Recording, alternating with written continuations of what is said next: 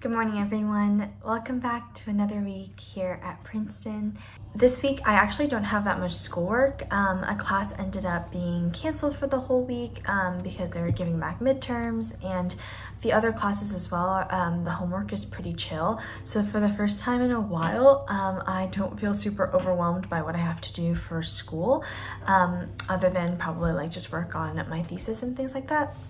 So I was thinking that I would sort of make this week a sort of creative reset or renewal or whatever you want to call it, where the goal is to sort of tap into, I guess, some exciting creative energy, whether that be for writing or reading and absorbing new creative things, filming, editing, things like that. So I'm really excited. I sort of had this idea yesterday, and then I stumbled upon Lucy Moon's video that just came out. I'll link it below, but she also just like kind of went through her own method of doing a little creative reset, and it was really nice to watch. And so I sort of stole some things from her that hopefully I'll be able to implement over the next couple of days. Basically, to use her words, the goal is to sort of run the tap creatively, essentially just to get into a flow that feels really natural and easy and sustainable. And I think this would be really, really nice just because doing creative things brings me so much joy. I know it does for a lot of people,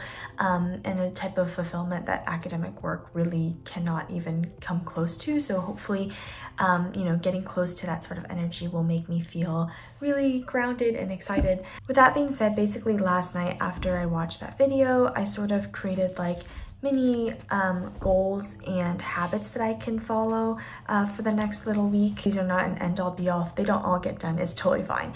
But my goals for this week are to translate half of a story that I'm working on, to write the 3rd chapter of the novel, and sort of film this video, film my process, and to maybe read a book in its entirety and just to kind of feel tapped into this creative side of myself. And the habits that I wrote down to kind of implement for the next couple days is to write a page every morning of just thoughts, like I guess journaling. I did that this morning and it was really nice. And then I also want to be more mindful about how my space links like mentally to my work. So I tend to, for example, do academic work in libraries, and I want to like maintain that because I don't really love doing creative stuff in libraries, whereas like my room is like a really good writing space for me. Maybe explore some cafes. And then I would also love to read in the morning and also in the afternoon, around like 30 minutes to an hour every day, just because I have really fallen off the reading bandwagon for a while. I think, you know, it's the first thing to go when I feel a little like stressed and like have so much other stuff to do. But this past week I read this book called Standing Heavy, and it was really good. I kind of felt like I got back into the flow, and I also got a reading journal, and I'll show some clips here, but yeah, I loved just like reflecting about it with pen on paper, and this reading journal is beautiful. I bought it at a bookstore, but I think it should be online as well. And yeah, it's just been really nice to get me more excited about what I'm reading and make me think more critically about it as well. And then hopefully it'll make it easier to make some videos about reading. So yeah, those are sort of my goals, habits, just thoughts for the week. Really not crazy, but hopefully I'll check in here and there to let you know how it's going. Other than that, I think right now I'm going to start with writing. That's something I've been doing is when I don't have class, or like if I can wake up early enough before class, trying to write for around an hour a day before everything else starts.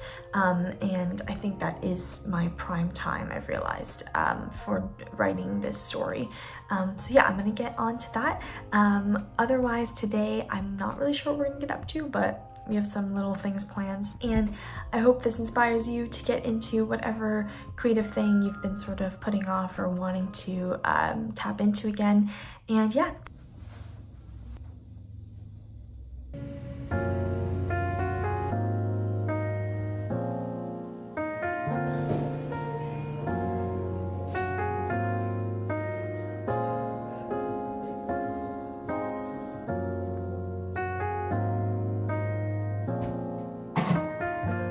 Hi everyone, it's about 10 p.m. now, and yeah, it's been a pretty good rest of the day. I ended up seeing my friend Caroline, and then going to a talk, like sort of like a writing talk about language and war. That was really interesting, and it definitely, I think it was really heavy, but it also, you know, gave me a lot of food for thought, both just personally and creatively. And then yeah, I ended up calling Mindy for a bit, had some dinner, and I'm back now just to check in on sort of like the creative progress today. Won't go too into detail since I can probably do like a summary at the end of this week, but yeah, it's funny, like sometimes you get so excited about like creating a creative space and like time and everything, and today I was like really excited to go to the cafe and like do some writing and things, and then it just like kind of derailed because I'd forgotten to eat lunch. I was really hungry, all this stuff, like I felt really distracted, so I got stuff out. I don't think I'm gonna use any of it, which is pretty tragic. I think I'm just going to, or I'll use the ideas, but I don't think I'm gonna use the scene, and tomorrow I'm gonna try and rewrite the beginning of the scene, and maybe implement the pieces that I wrote today later. Otherwise, like I said, I spent the rest of the day sort of chilling, so I'm going to just do a tiny bit of translation now before going to bed, maybe doing some reading as well. It does feel really surreal to just like not have that much schoolwork to do, but I'm not gonna complain. So grateful and so happy, and I definitely feel like it's so nice to commit myself to these things that I want to do, and it's like no one else is forcing me to do them.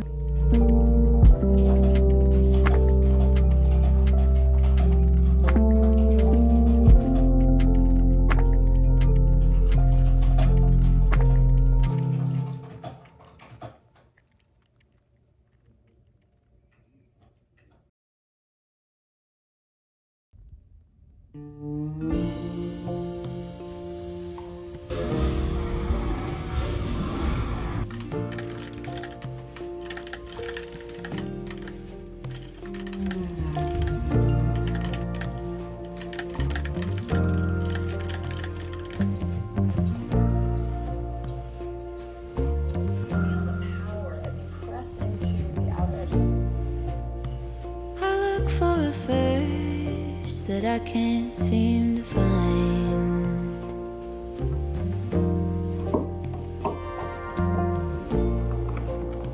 When I go to reach it, just leaves my mind.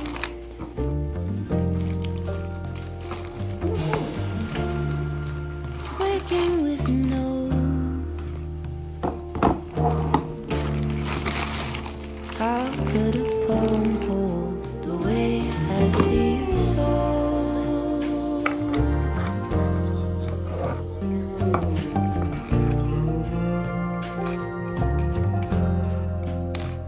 All the colors,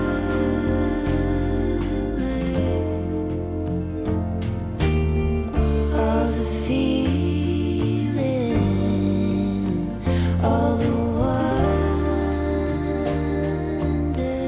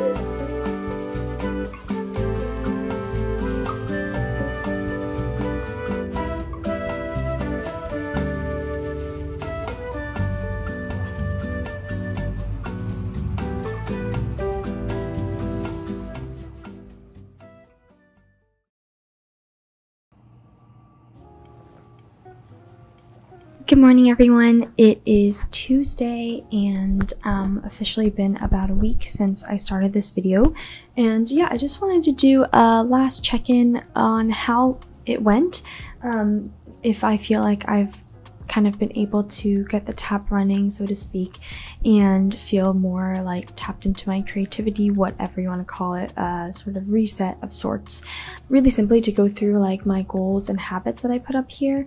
I was not able to translate, I think, half of a story, but I did maybe close to it. Did not finish the 3rd chapter, which I'm still working on and have to do today.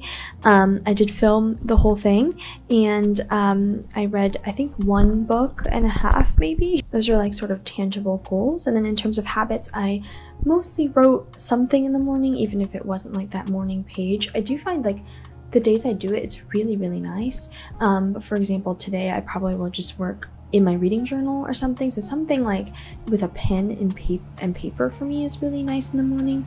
And I think in general, I have tried to get out of like my room and other like standard workspaces like the library.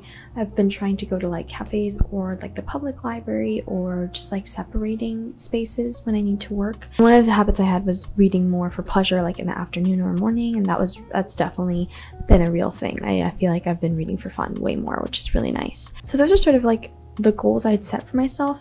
But I wanted to have a separate chat, sort of related chat, about perfectionism. There's a lot here, so maybe we'll go into it in another video. Basically, I saw a video yesterday about perfectionism and people who are perfectionists, and I don't think I necessarily identify as a perfectionist or like think that is who I am, like in the cliche of like, you know, I don't really like, or I'm not really meticulous about like how things are done, or like, you know, revisiting things, and like I usually am good about like being like, okay, this is mostly finished. One thing that's really interesting is this person was talking about perfectionism in terms of time and in terms of like achieving certain things that you've set out to do. And I basically like having like an ideal day or an ideal week of sorts, and then being like, if I don't get all this stuff done, I have failed. Unfortunately, I feel like that really resonated with me. I'm just someone who like is really like planny, and it's not even like in like a I need to do this by the hour kind of way, but I just like think I hold myself to a very high standard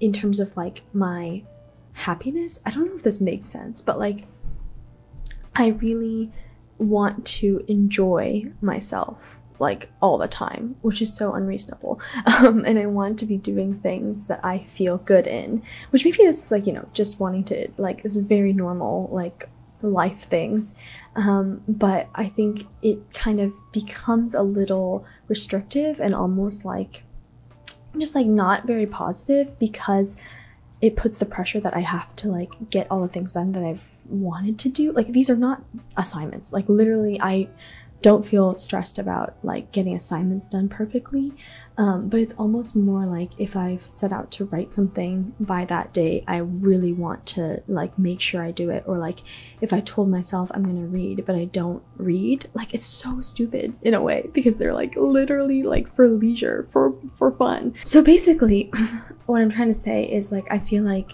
over the week I've had sort of a different type of realization, which is maybe that this reset, which I think did help, and like just even thinking about these things as like the main structure of my life right now, like just prioritizing writing, prioritizing filming, and like just thinking about like what are other people making, and being more aware about like I think creative things happening around me. Like I feel like that has been really good for me, and I definitely feel like I am more quote unquote tapped in, or running the tap or whatever, in terms of like just engaging with all this stuff, like just writing more, reading more, and things like that, and feeling more like natural in it.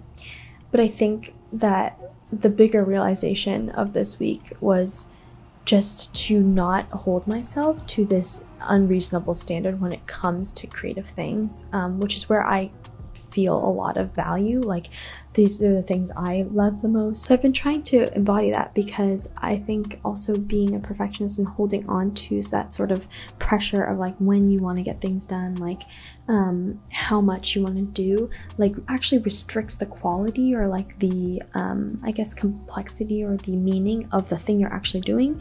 Like for example, if I say I want to write a chapter in like a week, it's like yes, that's good, and like it'll keep me on track. So to a certain extent I want to follow that, but also it kind of restricts what I'm actually doing with that chapter, because I don't have time to like plan and like think about what do I actually want to say.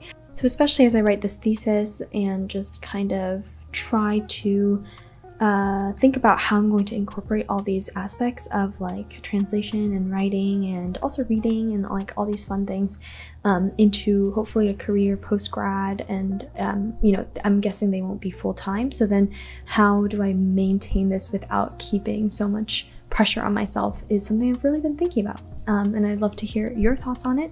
Other than that, thank you so much for coming along during this video. I hope you liked it. I hope you got some sort of inspiration or just some food for thought, and hopefully you are also getting started on any creative things that you have been wanting to do. I'll keep updating you on these projects in the other vlogs as well, and I will see you next time. Bye.